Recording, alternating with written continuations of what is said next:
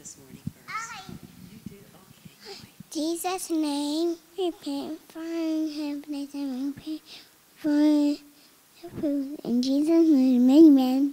Amen. Okay. So what I have here, we're going to talk about sin and God's forgiveness. So here we're going to pretend that this is our heart. Okay? And here is going to be the forgiving spirit of Jesus. Okay. So I'm going to tell you a story about me. So it was a Friday afternoon, and my mom had made a cake for potluck. So I came into the kitchen. She had gone to the grocery store or something. And so I came into the kitchen and looked at the cake, and it was my favorite. It was a lemon cake. But you know what I noticed? There was a little cutout in the corner, because she had cut out a little square just to make sure it was baked okay. So I looked at that cake, and I looked at that square, and guess what? I said, I think I could even out that square a little bit and just taste it. Was that wrong? Well, I was tempted. I hadn't done it yet, but then I got the knife, evened out the corners a little bit. Oh, it was so good. So that was my sin, right? Okay, so this is our heart before we sin. So when I cut out that little square,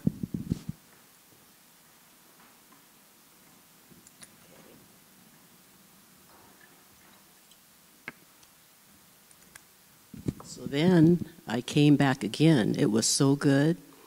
I cut out another little bigger square. Just even it out a little more, okay?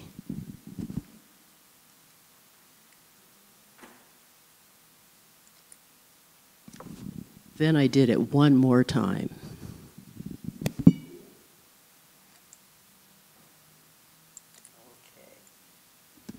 Just then I heard the garage door open and my mom was coming back. So what did I do? I ran to my room and hid and got in the bed like I had been sleeping.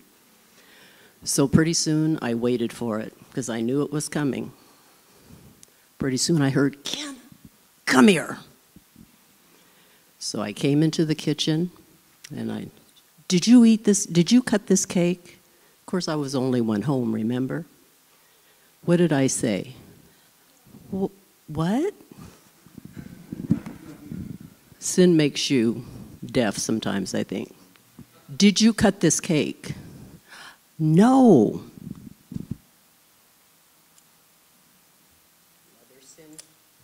Another sin for lying. Well, if you didn't cut this cake, who did? Well, sin makes you foolish and dumb. So I had to think. Well, I had a little dog, Angel. She was a little miniature Pekingese, maybe about 8 months old, tiny little thing. I said, well, maybe Angel got in it. So another lie, right? So she said, you mean to tell me Angel got up on the chair, onto the table, got a knife, and cut the square out? Well, by then I realized, okay, there's no point. So then what is the next thing I need to do? Tell the truth. Okay.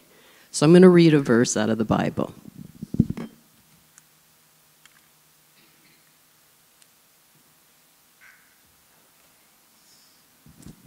This is 1 John 1:9. If we confess our sins, he is faithful and just to forgive us our sins and to cleanse us from all unrighteousness.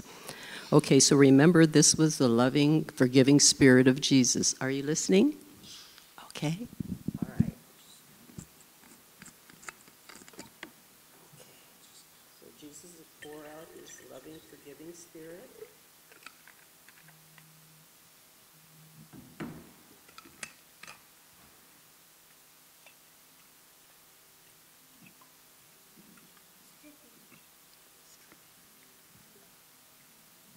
So in time, this will be clear again because we asked Jesus to forgive us for our sins, okay?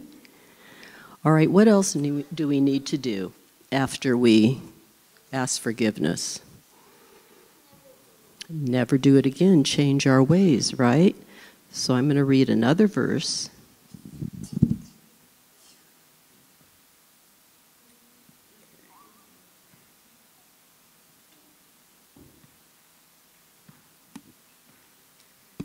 Okay, and this is found in Isaiah 51:10. Okay, oops. Wait a minute. Well, I know it by heart. I say it almost every night. I say, create in me a clean heart, Lord, and renew a right spirit within me. So it's not good enough just to ask forgiveness, but we need to ask for a clean heart and change our ways, right? Okay? So I have something for you. I'm going to give each of you one of these. It's a white heart. It's a magnet you can put on your refrigerator, and a little marker, and you can put whether it's a verse or your name or something that helps you remember that you want a clean heart, okay? All right, I'm going to give each of you one. And then who wants to pray at the end before you go get the offering? Here you go.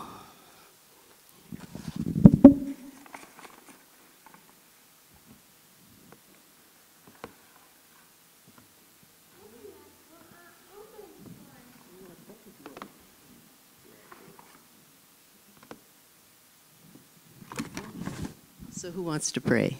Okay, come on. Oh, two of you? Okay, come on. Jesus' name, we pray for us. We pray for heaven, and Jesus' name, amen. Amen. Okay. Come on, Noah.